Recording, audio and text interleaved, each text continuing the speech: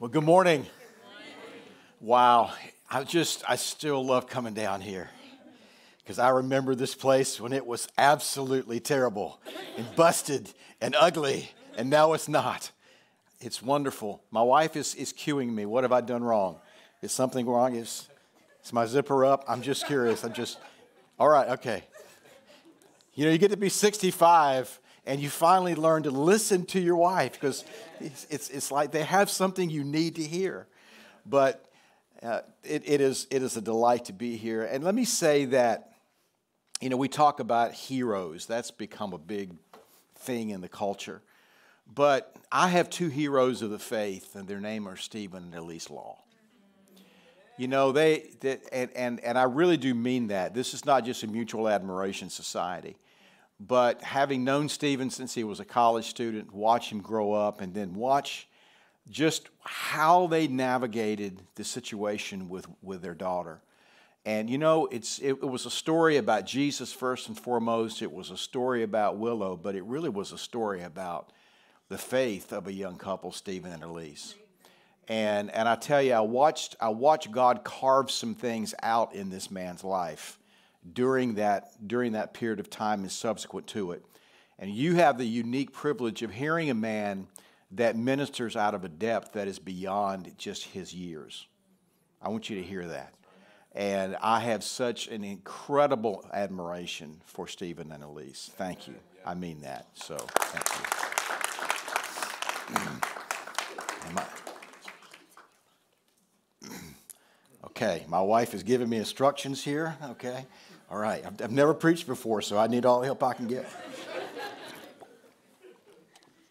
You know, each year, as was intimated on the video, I have the privilege of hearing from God as to what God might be saying in this next season. And to do that, I really have to go back just for a moment and look at a prophetic prologue. Now, I had to look that word up because I'm not a smart guy. But that word prologue is an event or action that leads to another event or action. And we have been living in a prologue for the past 3 years. I don't think there's any secret about that. And yes, I'm talking about the events beginning in 2020. But if you're like I am, the events of 2020 became 21 and then became 22. And again, I'm not just talking about the effects of a pandemic, but I'm talking about what for many of us has been an extended season of dryness, drought, and loss. I think all of you would understand that. I think that, you know, if we were begin to read a passage together like Isaiah 9, the people walking in darkness have seen a great light. But, you know, there was another period of time, a three and a half year period of time where God suspended all of the hydration on the planet and plunged, if you wish, the globe into a moment of drought. Actually, it was not the globe that we know of, but the known world. And this was, if you remember Elijah, when he showed up in 1 Kings 17, he prophesied a curse on the land. He said, there will be no rain and no dew except at my command. And yet we see at the end of a period of time, three and a half years, we see Elijah going to the top of Mount Carmel there and beginning to pray. And it's interesting that he said, I hear the sound of heavy rain. And he sent his servant out to begin to look to see if what he was hearing and what he was seeing were coming into alignment. And I want to say to you that even as God, and we heard this prophesied over and over and over again, that God was dragging his plow through the church and through the nations, opening up furrows of preparation that the seeds of revival might go into. I want you to hear something this morning. We stand here right now, and the sound of heavy rain is upon us. And we stand, and I'm not just saying it because it sounds good to say on a Sunday morning, because I'm not the only person saying this. But I believe that we are on the precipice of something that generations have longed to see. And the difference in this one and the first and second Great Awakenings, that I don't have time to do a history lesson in this moment, is while those two, as great as they were, they affected a particular part of the globe, this is something that I believe God is doing globally. Amen. That God has been opening furrows for himself. He's been tearing open things in the lives of men and women and societies and cultures and nations. So why? So that when God shows up, there'll be no question it's him doing it. No question at all, it's going to be him doing it. And men and women are seeing those clouds of revival. There's a man named Simeon, Luke chapter 2. And God made a promise to him. It says, you will not die until you see with your own eyes the consolation of Israel. That's a pretty good CV. It says he was a man full of the Spirit. And that's what we're going to be talking about this morning. My wife and I have had the privilege of ministering in a conference in Maui. Somebody has to do it. For the past really almost 25 years now.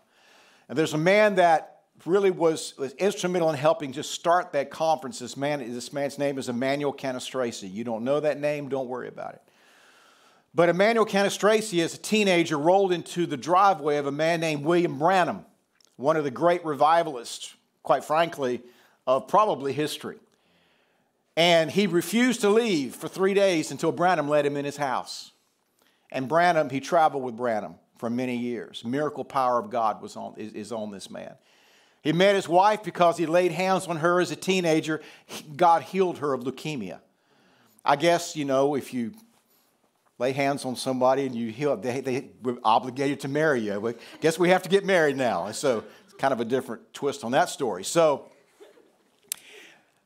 But let me see if I can get the dates right. In 2021, Emmanuel Canistraci was preaching in this conference, and I told my wife, I said, he's ill. He said he has cancer and it's serious. Now, this is a man at that time who was 89 years old. And about 30 days after that conference ended, he was diagnosed with cancer. Now, when you're 89, 90 years old, most of the time they say you've lived a good, long life.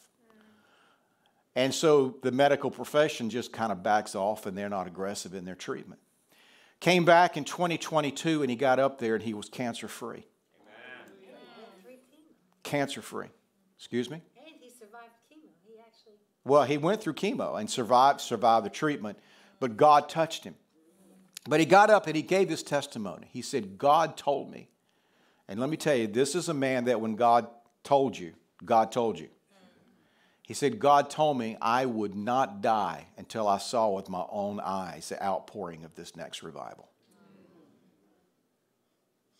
And so when you hear a man that's walked with God like that intimately for that period of time, and realize that God had sustained his life, that like Simeon, he would see something with his own eyes before God was finished with him. You and I live in that same moment. We live in that very, very same moment. But you might say, but Pastor Jim, I don't see it. I don't see it with my own natural eyes.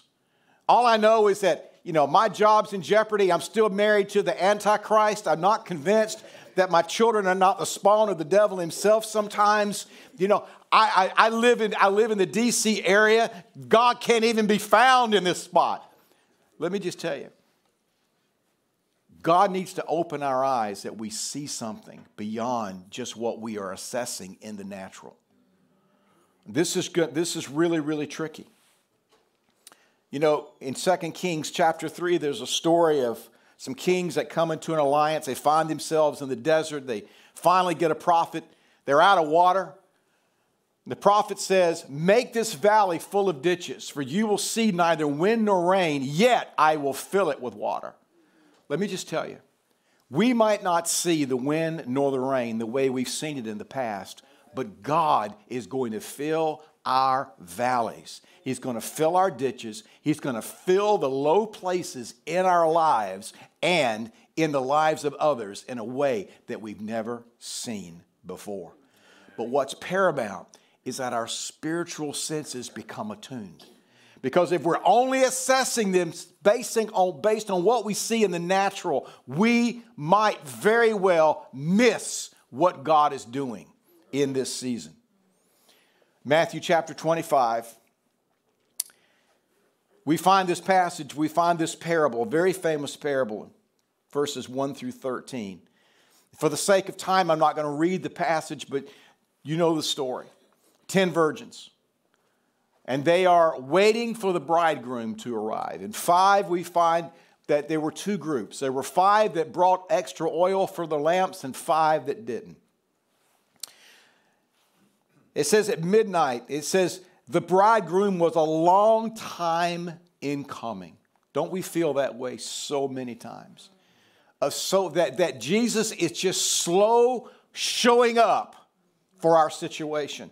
And it says they became drowsy and they fell asleep. At midnight, the cry rang out, "The bridegroom, come out to meet him." And all the virgins woke up, trimmed their lamps. The foolish ones said to the wise, "Give us some of your oil. Our lamps are going out." And they said, "Nope, there may not be enough for both of us. Instead, go to those who sell oil and buy some for yourselves." But while they were on their way to buy the oil, the bridegroom arrived. And the virgins who were ready went in with him to the wedding banquet, and the door was shut. Later they came back and they said, "Sir, open the door." But he said, "I tell you the truth, I don't know you. Therefore keep watch, for you do not know the day or the hour." Lord, help us hear what the Spirit is saying to the church in this hour, in Jesus' name. I have a very unhealthy, unhappy relationship with oil. My wife and I had a Vista Cruiser. Now, if you don't know what a Vista Cruiser is, watch the 70s show. Okay? It was made by Oldsmobile. It was a Cutlass station wagon. Only the geezers on the front row know what I'm talking about. Okay. So my wife and I had this car. It was the family. It was the family truckster. And we were on the way to church, and I had noticed a red light on my dash that just came on. It just kept coming on. It was close to Christmas, and I thought, this is delightful. Look at this. Got Christmas lights on my dash. Until finally that one Sunday that the car just said, "We're done." And the engine seized up, and we rolled over to the side of the road. I had a friend of mine who was a mechanic. He was in the church, and he had pulled my oil pan off, and I said, "Well, what's going on with my car?" And he handed me my oil. Now, ladies and gentlemen, you're not supposed to be able to hand somebody their oil. All right? It doesn't work that way. But the oil had been so congealed, I just thought that, somehow just angels or something changed the oil in your car. They checked the oil in your... And so the engine had ceased. It just stopped. Because I just took it for granted the oil would always be there. But what about your oil this morning? What is the condition of your oil? Now, we look at these, if we return to the parable, we look at both groups. Both groups of virgins. They were both qualified. They were virgins. Both had the same information and the same revelation. He's coming. They were in the right place at the right time. Now, I want you to look here, because the correlation between many people in the church, qualified, the righteousness of Christ, the blood of Jesus, they had the same revelation of what we're hearing right now. And they were both in anticipation of an amazing event.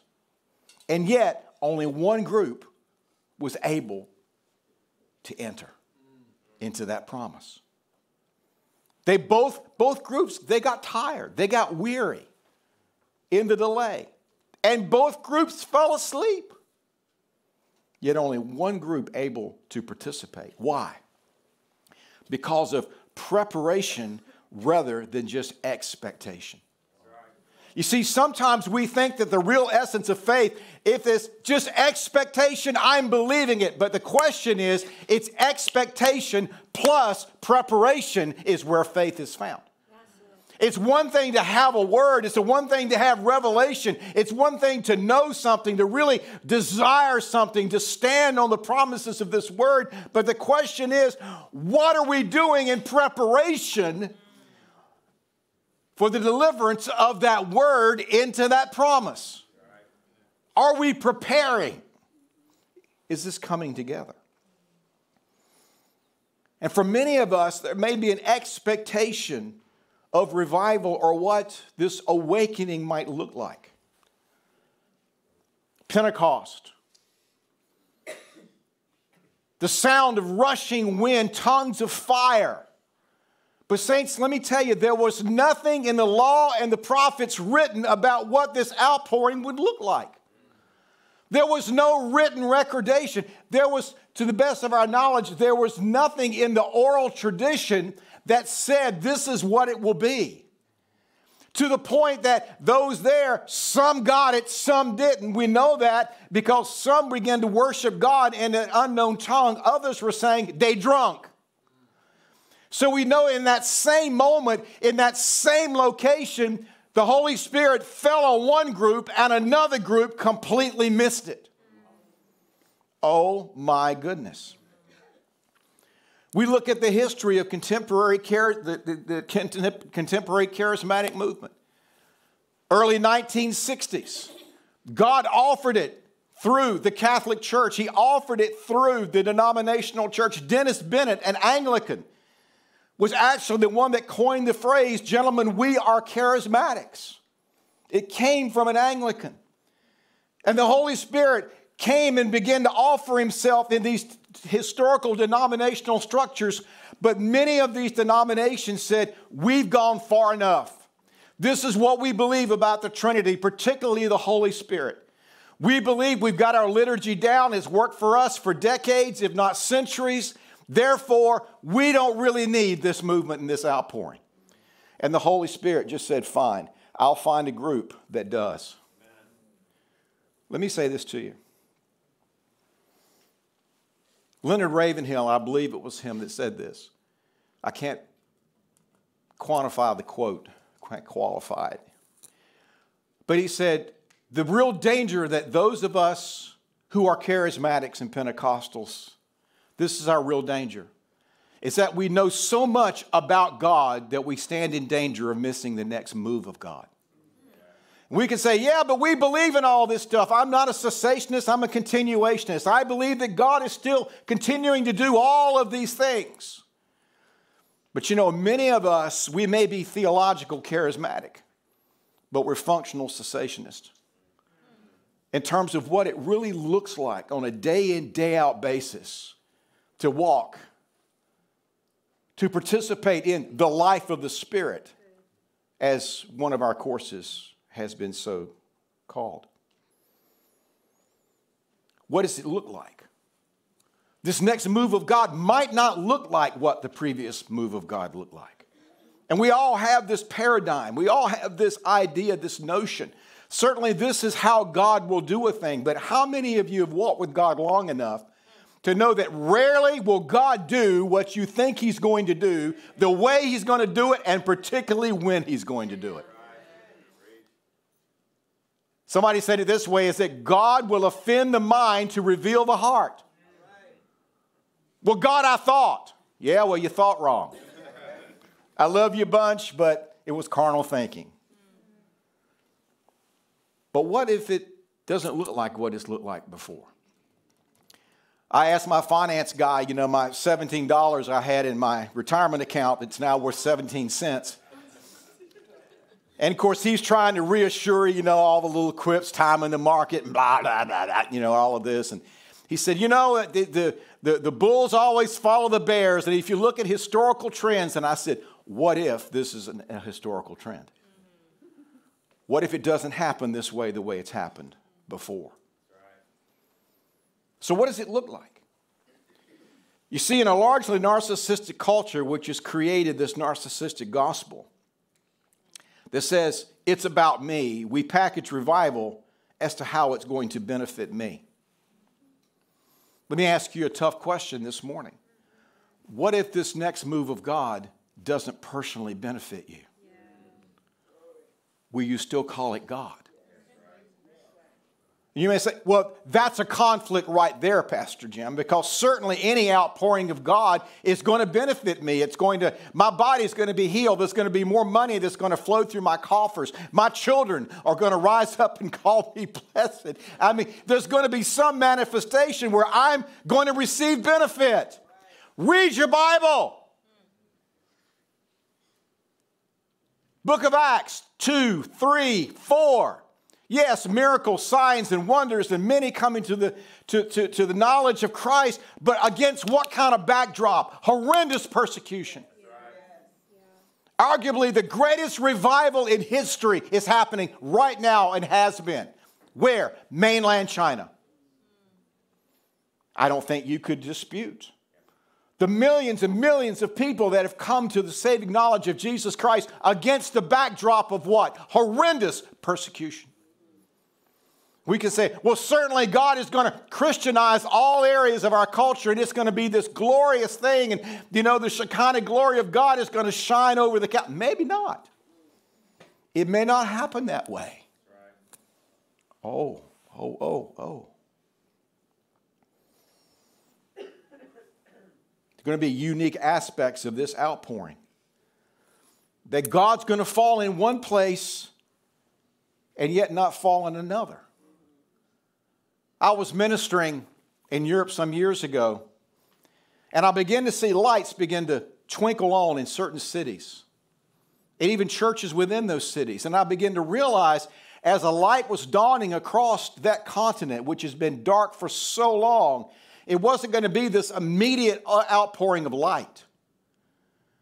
And let me say to you that for some people, even sitting on the same row of the church, revival is going to come here. It's going to be missed over here. Have you ever been in a service and people walked away and one person's testimony was, wow, God was in the middle of that, and somebody else walked away from the same moment and said, meh, amazing. And this revival is going to be very, very much like that. And it's important that we don't miss the day of visitation because the external circumstances don't seem to align with it. What do I mean by that? We've bought into this idea. Theologically, it's known as triumphalism. The way it's worked itself into our political climate is now called Christian nationalism. That all of a sudden that we're going to define revival as what I call institutional revival. That many of us drank this Kool-Aid many, many years ago. That God is going to Christianize every part of the culture. Every institution, the 7 mountains, if you wish, that God is going to come and He's going to inhabit all of these places, and there's going to be this amazing institutional revival. But what if God doesn't do it that way? Will we still call it revival?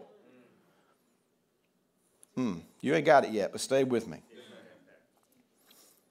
We don't see as a result of Pentecost Rome being affected.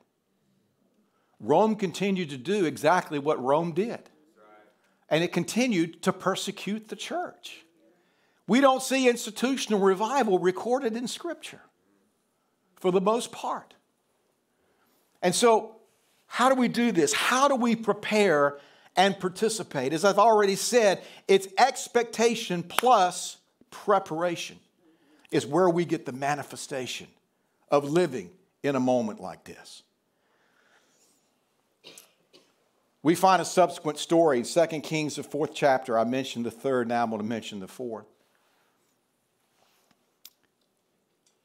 And the prophet Elisha goes to the widow of a prophet. She's broke. And in those days, you didn't get to file chapter 7, 9, 11, 13, 17, whatever. They came and got your kids and sold them into slavery. And the prophet comes and he says, what do you have in your house? And she says initially nothing. But then she recants a minute and said, I probably shouldn't lie to a prophet. I was married to one. I do have a little oil. Now listen to this preparation. He said, go get every container you can find. Go knock on doors. Go to your neighbors. Get every container you can find. and then bring it back. And she does as she was instructed. And she begins to pour this oil out. Now, you know the story. She poured it out, and it kept coming. Where's it connected to? It just kept coming. And she told her sons, she said, bring me another container. They brought another. It continued to flow. And as long as there were empty containers available, what happened? The oil kept flowing. But when all the containers were filled, what happened? The oil stopped. You know, I'm convinced that thousands of years later, I'm convinced if there could have been generationally empty containers in front of that oil, I'm convinced that oil would still be flowing today. It would still be flowing. And so, what do we derive from this by way of preparation? You know, many of us, we've been running on empty. You know, we live in a culture, we've heard of FOMO, but I believe there's a FORO, which is a fear of running out. It's why God created Amazon Prime and Costco. But we live in a day of mini storage and the container store and Marie Kondo. I mean, we're terrified that we're going to run out. And yet Matthew 5 says, blessed are those who hunger and thirst for righteousness, for they're the ones that are going to get filled. The problem is we get hungry, we get thirsty, and we immediately begin to rebuke the devil. Shandai. Certainly this feeling that I'm feeling can't be God. Oh my goodness. You know, there's a phenomenon that nothing tastes good when you're full. I mean, you could sit there and you could have 3 or 4 Happy Meals and then sit down at Morton's and you'll be pushing the steak away simply because you're full. You know, the challenge for many of us is that we're so full, there's no room for the oil to flow because of FORO, of the fear of running out. And so we fill ourselves with amusement, entertainment, YouTube videos, Instagram. Excuse me. We're constantly pouring something else in there. And let me say this to you. God will empty you. Now stay with me, because this is not a happy truth. Now, God will use Satan in the process. He said, I don't believe you, Pastor Jim. Just read the book of Job. I mean, this is a righteous guy by God's own testimony, and then he turns Satan loose for about 40 chapters to just empty this man's life. And I got to tell you, as much as I held the right respect for the power of the devil, I have a greater fear of God. Because the devil can't do anything unless God allows him to do it. And watching how God will sometimes turn our lives upside down and empty us. And if we're there rebuking the devil, we are in essence rebuking God's process of saying, son, let me make some space in your life for more of me.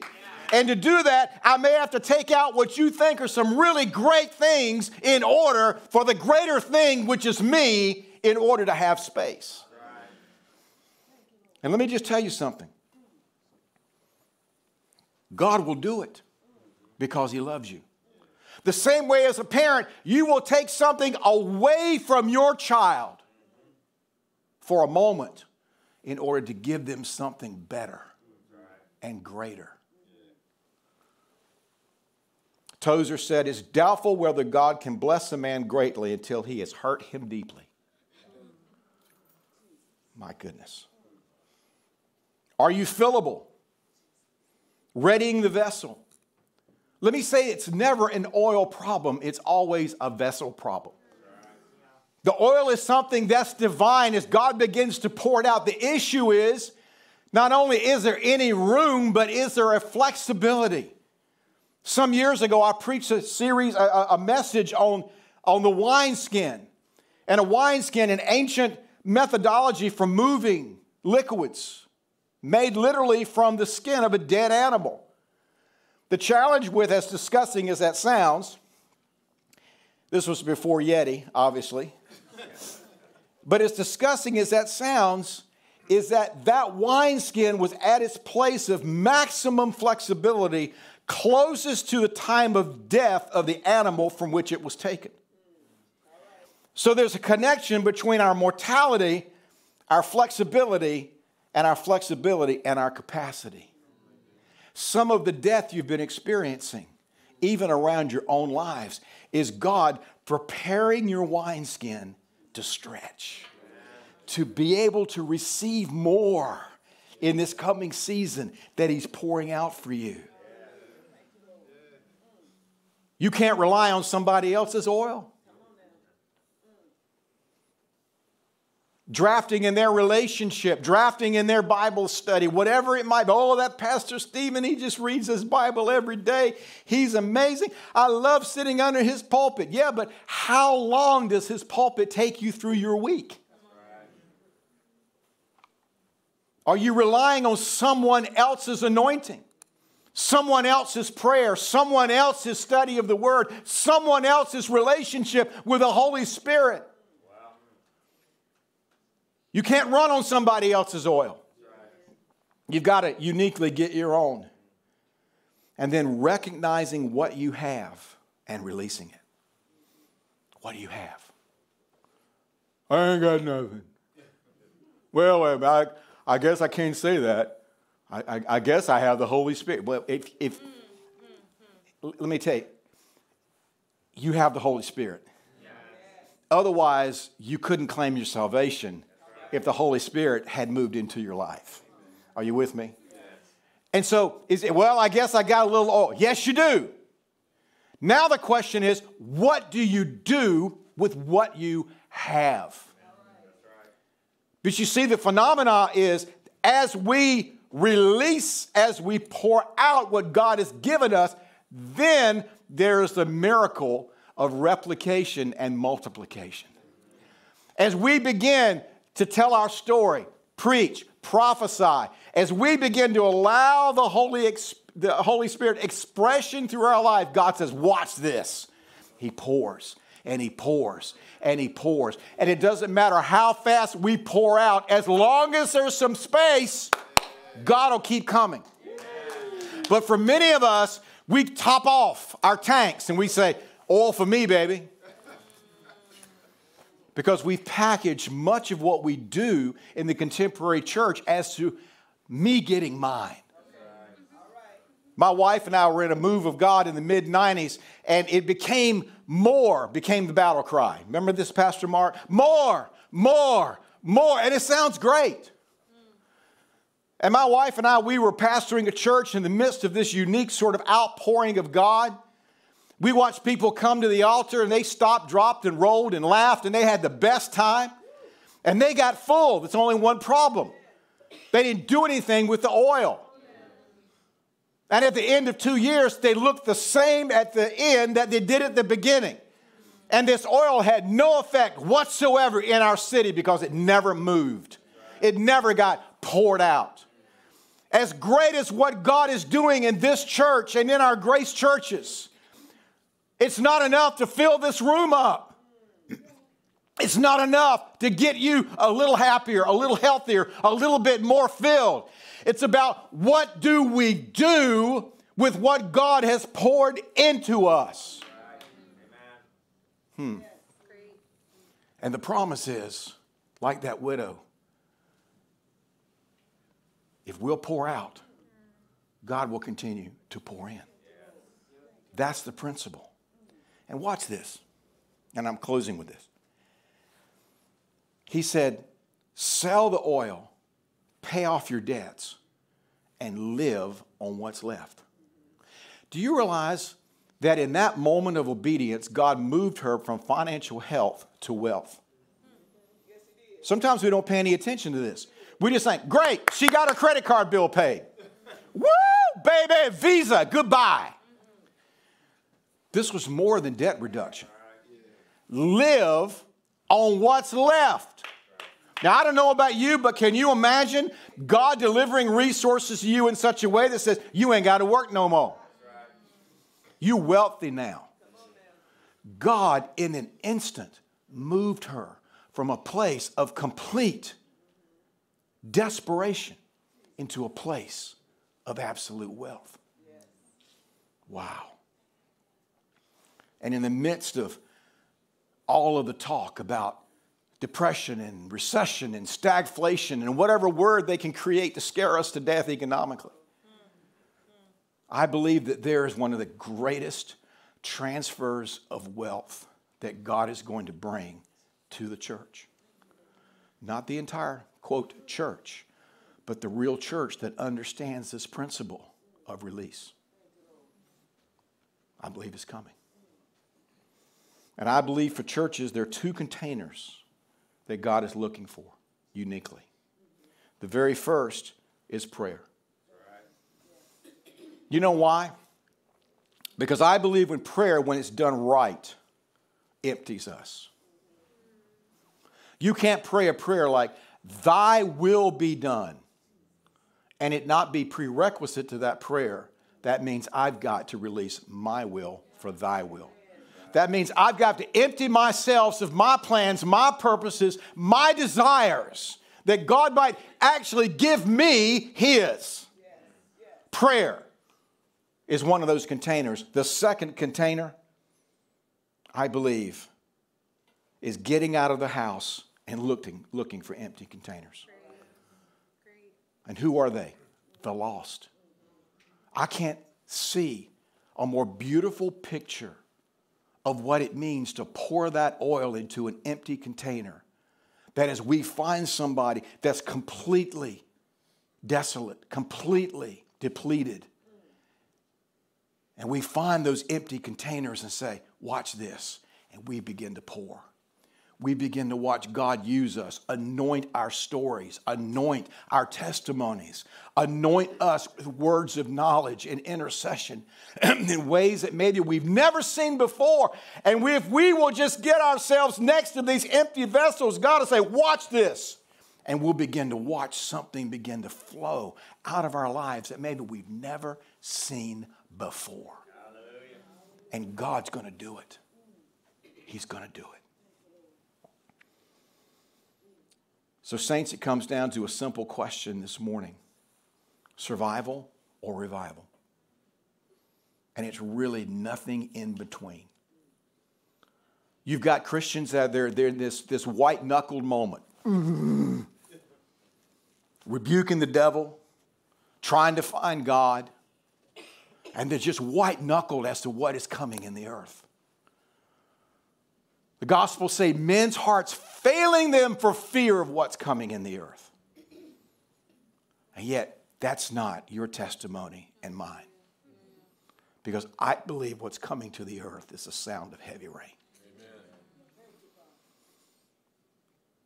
Do you realize that God is allowing, hear me, you and me, the privilege of being alive in this moment? Things that others have just desired just to peek into. That generation that saw God manifested in the flesh as Jesus showed up. Blessed was that generation, but let me say to you, blessed is this generation, because we're about to see something other generations before us have only had a whiff of. And God is inserting us right in the middle of it in this moment. What is the condition of your wineskin this morning? You say, Pastor Jim, I'm just tired of all this death. I hate to tell you this, but congratulations. You know, there's this kingdom principle we don't talk about much. We love resurrection. We just don't like the prerequisite for it. And the more life you experience is directly relational to the amount of death you're willing to embrace in the moment. And some of you just feel like, I got nothing left to give. Good. I feel so empty. Good. Blessed are they. Because God's coming to fill. Let's pray. Lord, help us hear well this morning. God, we stand here this morning doing what we know to do to empty ourselves. Some of us come and we can readily acknowledge that. But Lord, we receive today. you're filling. God, we receive our mandate in this moment to take the oil that we have, even that which we think we don't, and to be faithful to pour out that which we do, and to watch the miracle of replication, multiplication, as the oil continues to flow. Lord, open our eyes and open our ears, not toward Fox and CNN, but toward the testimony of heaven as to what you are doing in this moment. Touch our eyes. Touch our ears. Make us the spiritual men and women that you died that we would be.